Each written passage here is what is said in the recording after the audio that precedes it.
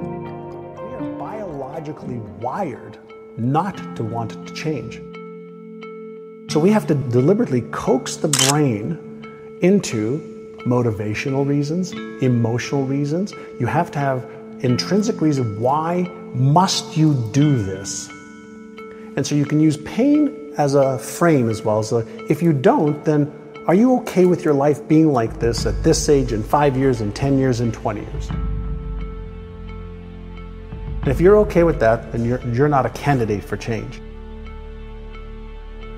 But if you're committed to letting go of the old so you can create the new, and you create motivations every day, that's where the power is. So if you can start to formulate a habit, a daily habit, a weekly habit, it doesn't matter how long it is.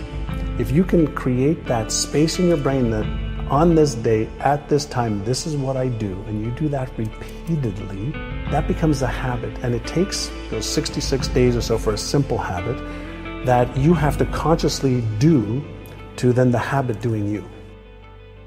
And that's why they say we are all creatures of habit, because habits run themselves. Their subconscious programs just run themselves. Most people don't take the time to become aware, what are my empowering habits? What are my disempowering habits? And then the next question is, well, how do I release this one? And how do I strengthen this one or create a whole new one? And what we're looking to do is build empowering habits that then run their course. What is a belief? I mean, think about what is a belief. And let's go to, again, I just like to go to the neuroscience field because it's just my passion now, is a belief is nothing more than a group of cells that have been connected and then reinforced. And we have two types of beliefs. We have beliefs that what are... Really fast, I'm going to stop you there because that's so important. Yeah. And so different than I would have expected. I think when people hear belief, it is believe in something that is true, which did not enter into your definition. No, we believe, whatever we believe is truth for us, but it's not the truth. When you were a baby, when you were born, what belief did you have? Zero. Goose egg, zero, not one. And so you learned what to believe and how to even formulate your beliefs, chances are from parents, teachers, brothers, sisters, television, maybe when you read some books, right? And we behave based on what we believe.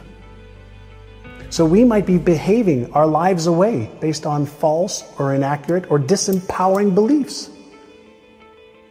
So if a belief is a neural pattern in the brain, then we probably have some good ones, empowering ones, useful ones, and chances are we have some that are not useful, not empowering, and not worthy of the geniuses that we all are.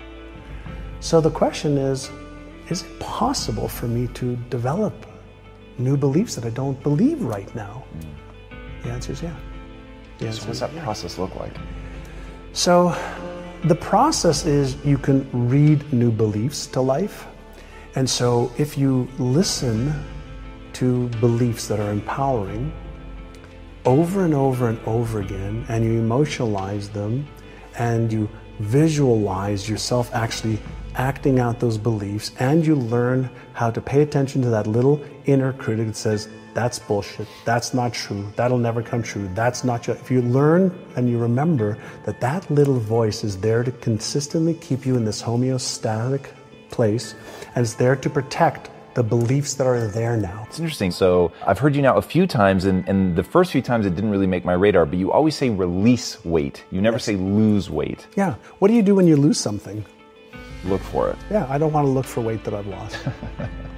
I want to release it. I like to use language patterns as well that are going to empower me versus disempower me. Self-talk is so critical. And so I'm consistently paying attention to how am I speaking to myself? Am I speaking to myself in a kind, motivating, empathetic, compassionate way? Or am I consistently self-deprecating and putting myself down? I used to think a lot, when I was younger, I'm not good enough, I'm not smart enough, I'm not worthy.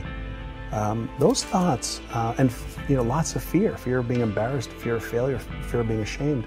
And I still have the thoughts every once in a while, especially when I'm setting new goals. Those come up, holy mackerel, they come up so freaking fast.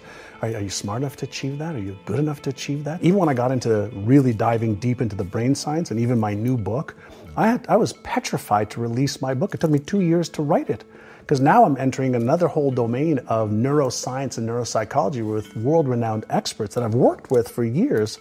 But now here I am putting myself out there with, hey, this is neuroscientifically correct. So I had to make sure that it was. But there was a lot of fear.